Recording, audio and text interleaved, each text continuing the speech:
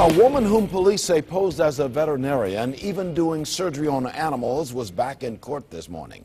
Good afternoon, everyone. I'm Leon Bibb. News Channel 5 investigator Sarah Buttison is following the story for us. She joins us live from Akron. Sarah, Brandy Tomko faces many charges. Tell us what happened inside that courtroom today.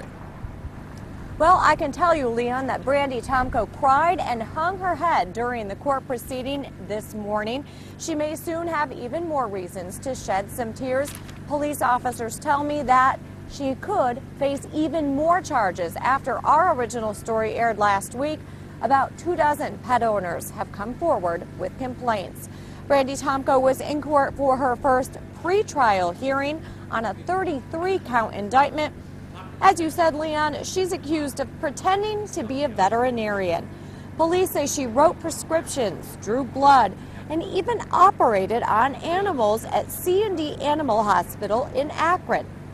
Her motive? Getting cash to buy heroin.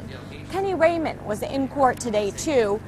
He's the pet owner who led the charge to bring Brandy to justice.